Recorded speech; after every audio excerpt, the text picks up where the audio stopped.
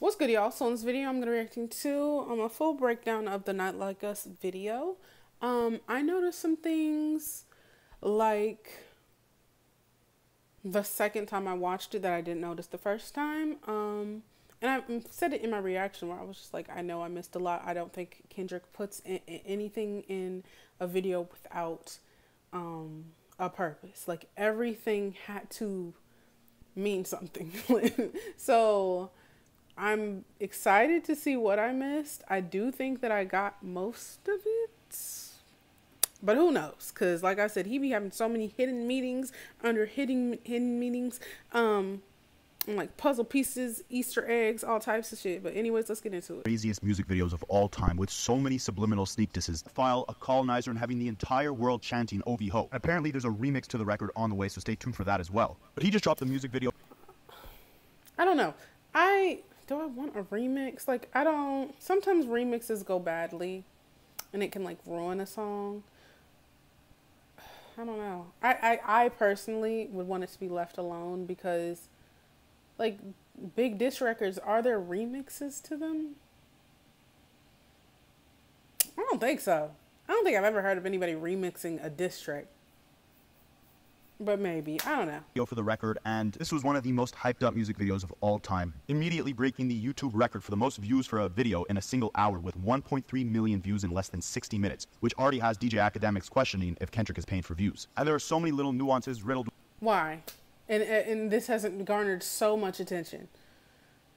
Like, massive. This was one of the biggest rap beefs ever in the world. I mean, news channels were reporting on this. Mofos was in New Zealand and in the UK talking about Not Like Us and going to OVO stores and painting shit on the wall. So why? Y'all do anything to discredit a mofo, let me tell you something. But whenever Yo Fave was getting all them views and had the most views, it was not that. Y'all wasn't talking like that, were you?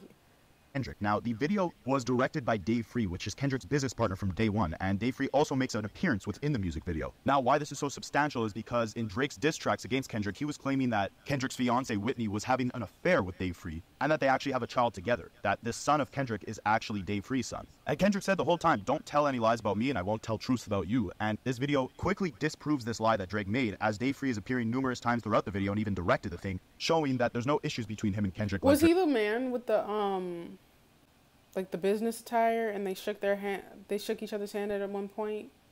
Because I thought that's who that was, because I was like, that's not just gonna be no random guy. I just don't really know what he looked like, and he had glasses on too. He was fine though, but like Drake had alleged. There's some other crazy rumors that Drake made that are also quickly put to rest within this video, but we'll get to that later on. See, the video starts off with a snippet of a brand new song by Kendrick, basically teasing that he has new music very soon on the way. In the snippet, he raps, "Reincarnated, I'm a stargazer, life goes on, I need all my babies, woke up looking for the broccoli, high key, keep a horn on me, that Kamazi.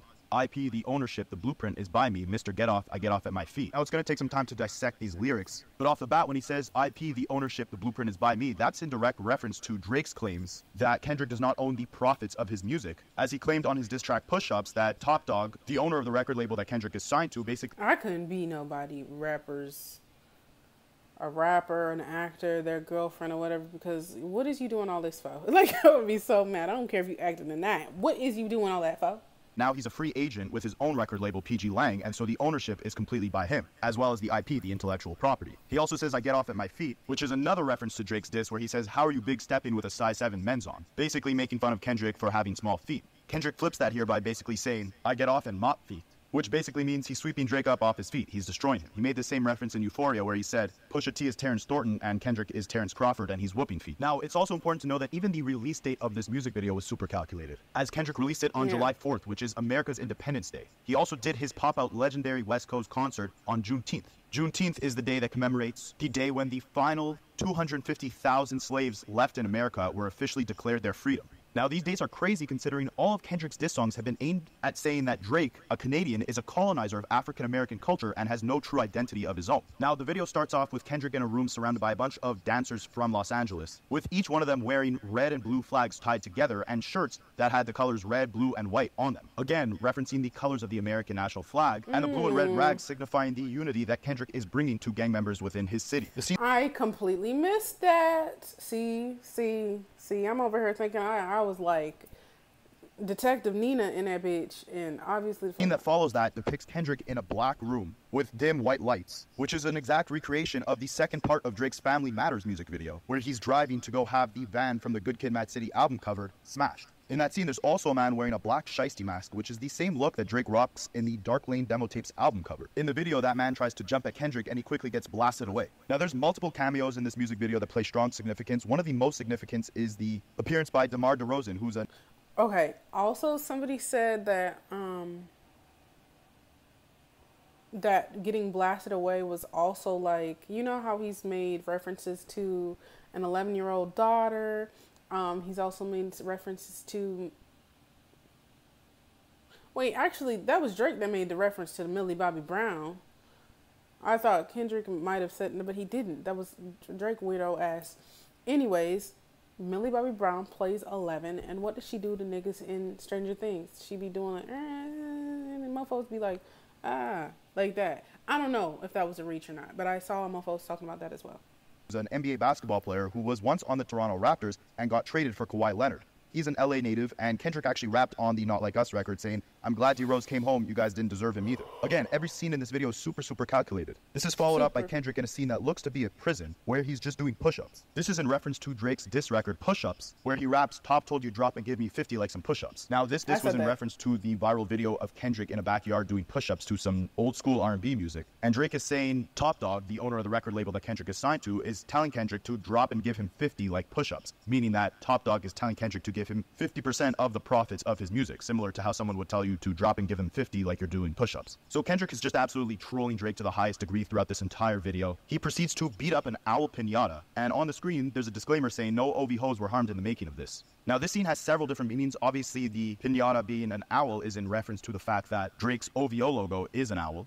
It's also the fact that pinatas are famously known for being an activity at a kid's birthday party, and Kendrick throughout all these disses is accusing Drake of being into younger women. And an owl is also a predator animal, meaning that it gets its food from other animals, and Kendrick again is calling Drake a predator throughout this entire record. So when Drake was asking Kendrick for quadruple entendres and lines that have like 4 different meanings, I don't think he was expecting Kendrick to not only come with diss records that had bars that had multiple meanings, but also music videos that had layers and titles of the songs that had 800 meanings and pictures and stuff. You asked for it, you got it.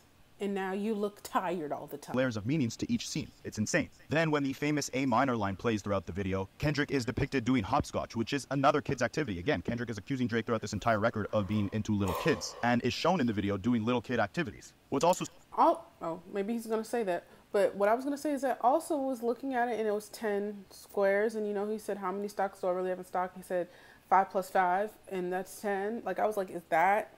Like, I don't really know what's reaching and what's like makes sense, but like I thought about that later when I was like, is that what he's talking about? Also substantial here is on the hopscotch there were the letters 1 2 3 4 5 6 7 8 9 and 10, and on this record Kendrick rapped, how many stocks do I really have in stock? 1 2 3 4 5 plus 5, meaning that Kendrick... See, that I like when I'm validated, because sometimes I think I'm tweaking. I'm like, bro, like if I say this shit, somebody gonna say I'm stupid and I'm gonna get mad.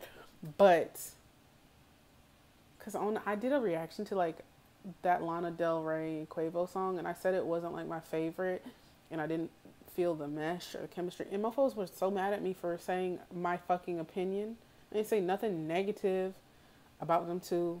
I just said I didn't see the mesh in that. Whatever, take things out of context. So sometimes when I say stuff, I'm like, bro, are they gonna say I'm stupid? Kendrick is doing hopscotch all the way up to the number 10. Again, trolling Drake for the fact that he has 10 diss records to drop on Drake if Drake decides to re-engage within this beef. Other notable appearances include a scene with his entire record label, everyone from Ab-Soul, J-Rock, Punch, and Top Dog from TDE, showing you that these are all his day ones, and completely discrediting any claims that Drake made that his record label was exploiting him, or that he had splits with any of the guys that he was associated with business-wise. Another scene shows Kendrick Lamar and Dave Free dancing in front of a bunch of shipping containers, the containers that are used to traffic humans, which is again in reference to the disses that Kendrick aimed at Drake, where even Drake said he knew that Kendrick would take the Jeffrey Epstein angle against him. Where if you guys didn't know, Jeffrey Epstein is notorious for being one of the most disgusting human traffickers of all time. There's another scene in front of the Compton courthouse where Kendrick is singing with thousands of people behind him, showing that he most definitely gets more love in his own city than Drake gets. And one of the final most scathing scenes within this video is when Kendrick is standing next to his fiance and 2 children, which completely shuts down any rumors that Drake made that Kendrick was having any sort of marital issues with his fiance. Drake claimed that that Kendrick She's abused so her. Drake claimed pretty, that they were no bro. longer together, and he even claimed that the worst, that Kendrick's son was actually the son of his managers, Dave Free, that Kendrick's fiance, Whitney, was having an affair with Kendrick's manager. You can tell by seeing Kendrick and his son face to face that they are most definitely related, that that child is That baby's his. That's not even, and so is that baby right there. um,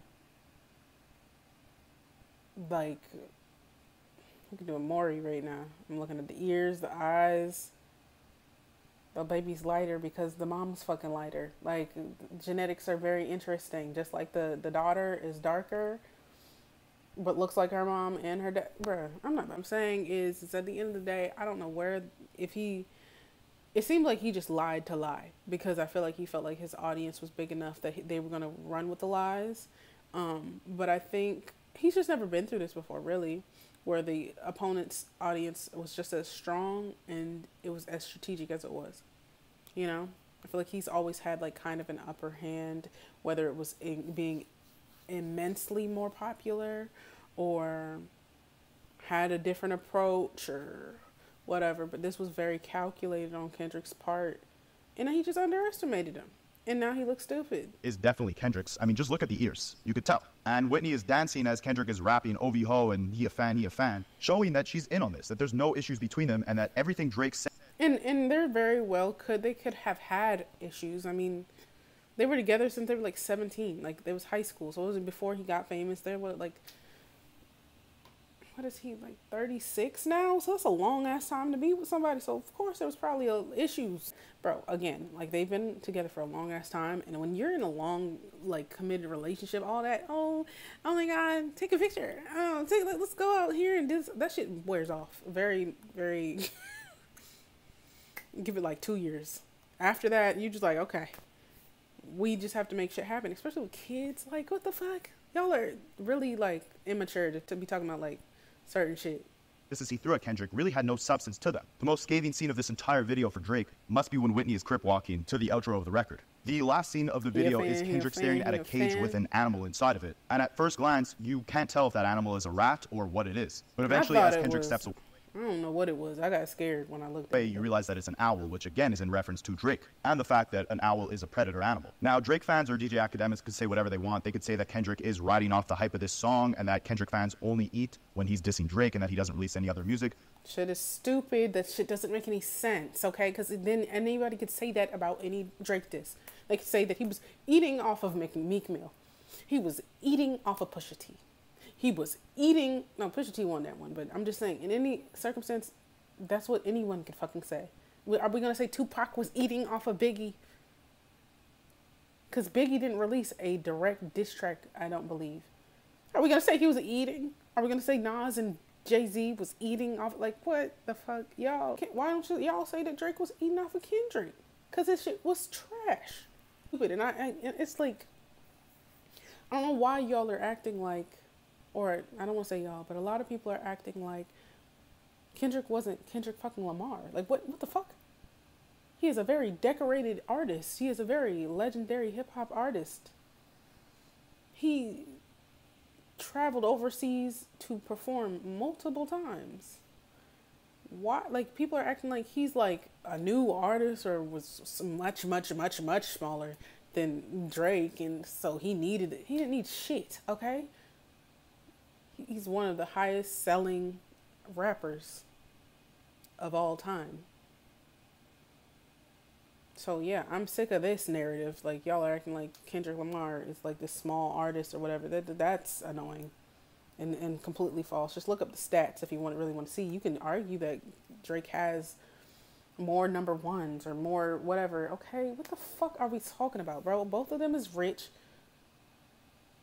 But y'all about to piss me off. But he's showing you otherwise. He's premiering new music that he has many more diss tracks in stock in case Drake ever decides to step back into this beef. I also forgot to mention that DJ Mustard, the producer of the record, is seen in the video wearing a Toronto Blue Jays hat, which he claims was not an intentional diss at Drake because he got a bunch of different hats customized and he just happened to wear the Blue Jays hat on that day. But obviously, even if it wasn't intentional, Drake is from Toronto, and the producer of this massive record wearing a Toronto Blue Jays hat in the video that's direct. And you can see, like, even in the scenes with YG and Roddy Ricch and the other celebrities, and when Kendrick's just walking, how they have the red bandanas or blue, depending on their gang or whatever, and they're wearing white, or there's a lot of people wearing white, so it kind of ties back into the red, white, and blue shit, but also the gang shit.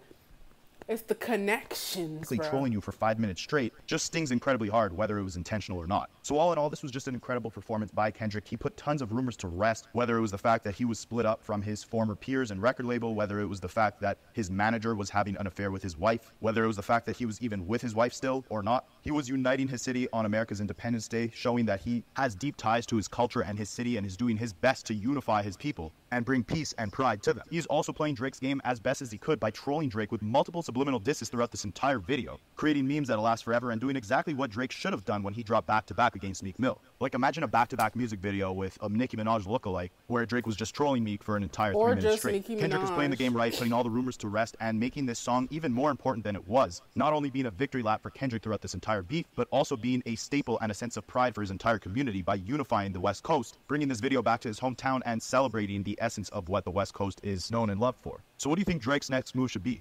It should be to sit down at his house and take a vacation for about 5 months, then come back, release something introspective about this whole process or whatever, and be honest, be open, stop this capping facade, tough guy facade, unbothered facade, because it's very easily, it's you can see right through it, to be real. So yeah, I think he just needs some time because he continues to make himself look like an idiot, you know. So I don't know.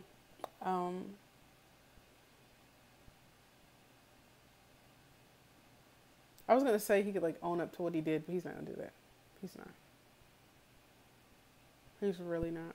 I've even said the same thing about J. Cole. Like, if he just gave an introspective type of performance where he's just like talks about how he felt through this process, I think that would be beautiful. You know, because his move made it difficult for him to rap about certain shit.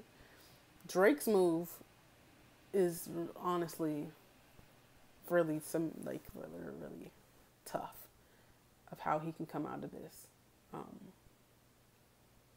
because there's some people that just don't want to listen to him no more. Like, it's going to be really difficult. That's why I'm saying give people time to be like, okay, where's the Drake, where's the new song, where's an album, something like this. But this, like, you're being overly present and not giving people a chance to miss you. It's like you're releasing very mid work at this point. And like, when people are saying stuff about his classics and stuff, what I've realized is those albums were written by other people. Like, Take Care was, half of it was written by The Weeknd. And it really makes you feel like, what really is your identity? Or is it, or like, who are you? Who the fuck are you, sir? And I think maybe the next should just be him and his vulnerability or something. I don't fucking know. He just, point being, he needs to take a break. But anyways, this was very interesting to see some of the other perspectives and, thought processes when people were watching these videos and what he took from it. And there's probably even more than what he said, but he got real deep into it. So I really fuck with that. But anyways, y'all come subscribe, follow me on Instagram, follow me on TikTok. I'll see you on the next one.